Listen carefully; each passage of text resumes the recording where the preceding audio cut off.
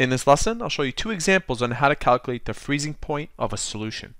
The question reads, calculate the freezing point of a 1.7 molal aqueous ethylene glycol solution. To do this problem, you'll need to know what molality is, and it's a comparison of the moles of solute, which in our case is ethylene glycol, to the mass of the solvent. And the symbol that we use is this letter M. In addition, you'll need to know the formula for freezing point depression, which is the change of the temperature is equal to the molality of the solute times a constant which is represented by K sub F.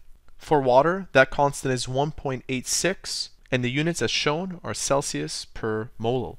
So let's go ahead and figure this out. We have 1.7 m, which will be substituted into there, and we're also given the constant of 1.86. So delta T is equal to 1.7 multiplied to 1.86. 1.86. Notice that if we multiply this number with 1.86, the molal unit will cancel out eventually, leaving us with Celsius.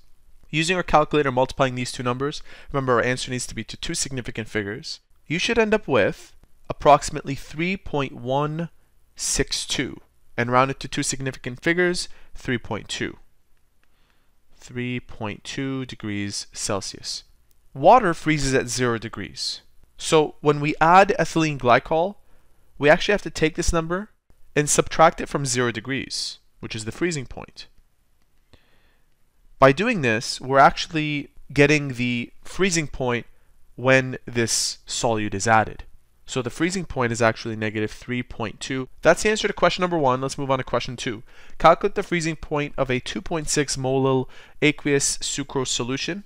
So this time sucrose is added to water. We'll use the exact same formula as before. I'll multiply 2.6 by 1.86. 2.6 times 1.86 gives us roughly 4.8 degrees Celsius. And if I subtract this now from 0, the new freezing point is negative 4.8 degrees Celsius. And there you have it. That is how to calculate the freezing point of a solution.